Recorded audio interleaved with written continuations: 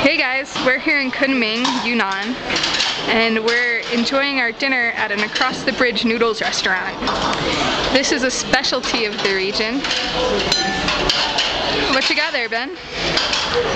Rice noodles. So pretty much our waiter showed up with huge bowls of rice noodles, all by themselves, uncooked, and then handed us these little plates with the tiny little bowls on them.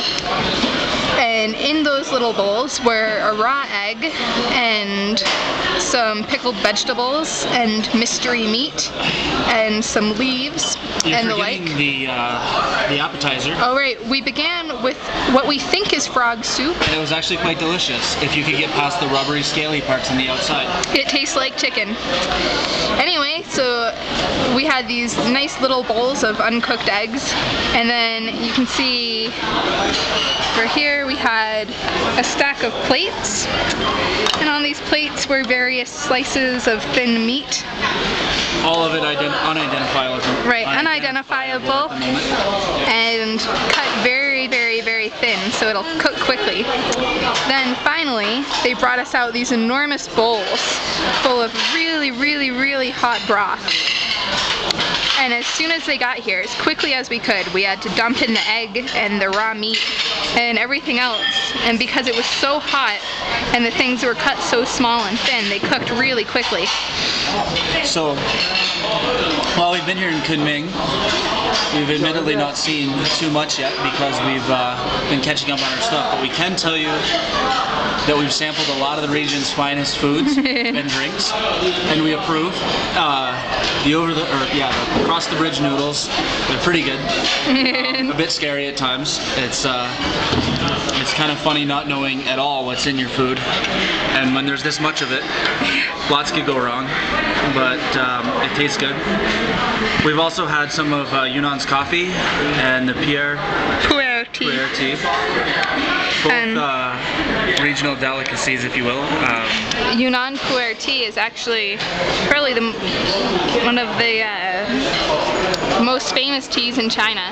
And for Chinese people, if you're going to visit a friend that you haven't seen in a long, long time, or if you have someone coming to visit you, and you can't really afford to give them a big fancy gift, if you offer them just a cup of pu'er tea, then that's enough because it's such a special type of tea.